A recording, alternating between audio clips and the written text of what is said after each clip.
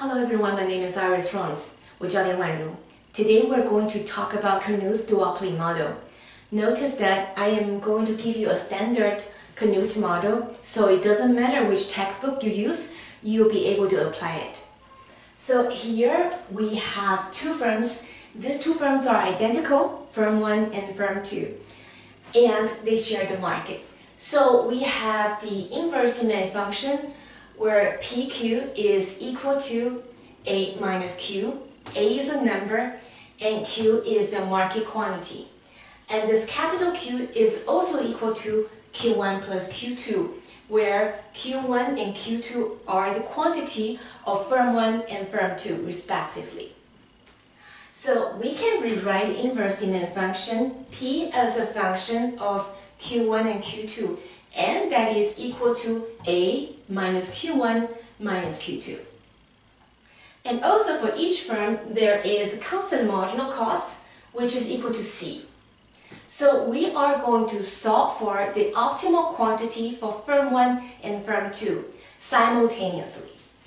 So here, we first take a look at firm 1's problem. Revenue is equal to price times quantity. So here, price is also equal to A minus Q1 minus Q2. So we just substitute that in. So the price times the quantity of firm 1. That's a revenue.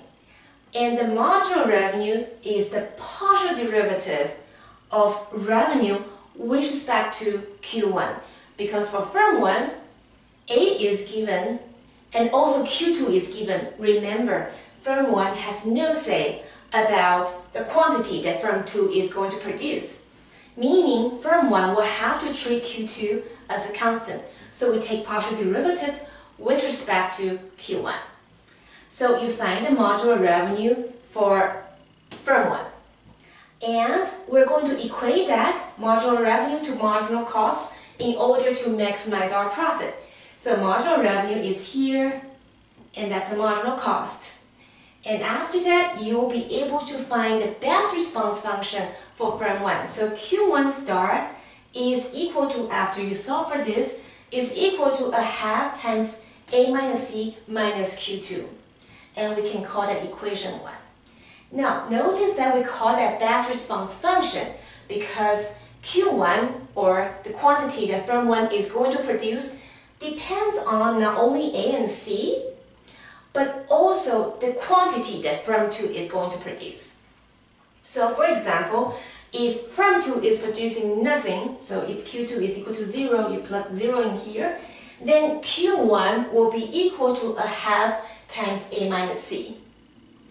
And if Q2 is equal to A minus C, then Q1 will be equal to 0. That means, hey, firm 2, you're producing too much. That's crazy. And that's hurting my profit, so I'm not going to produce anything. And with these 2 points, we can draw the best response curve for firm 1, indicating BR1 here. So let Q1 be on the horizontal axis and Q2 be on the vertical axis. So you can see that if Q2 is equal to 0, then Q1 will be equal to a half times A minus C, and that's point A here. And if firm 2 is producing a lot, say firm 2 is producing A minus C, then firm 1 is going to say, I'm not going to produce anything anymore. So that will be point B. Connect the 2 points, that will be the best response curve for firm 1. We call that BR1. And we can call this best response function as equation 1. Notice that because firm 1 and firm 2 are identical, so firm 2 is doing exactly the same calculation. So that brings us to equation 2 here. Q2 star is equal to a half times A minus C minus Q1. So that's the best response function for firm 2. And you can also draw the best response curve for firm 2, which is the red line here. We call that BR2. And with equation 1 and equation 2, that's the best response functions for firm 1 and firm 2. We have 2 equations and 2 unknowns. That means we'll be able to solve for Q1 and Q2. So you can see that I'm rewriting equation 1 here. Q1 is equal to a half times A minus C minus Q2. And here Q2, I'm going to plug equation 2 in this Q2. Then I will have one equation and one unknown. This one unknown is Q1. So I rewrite it here. That's the one equation and one unknown.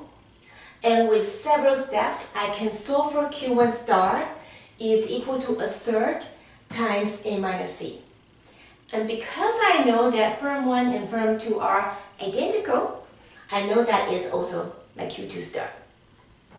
Graphically, you can see the solution of Q1 star and Q2 star. They are both A minus C over 3. And that's at the intersection of BR1 and BR2.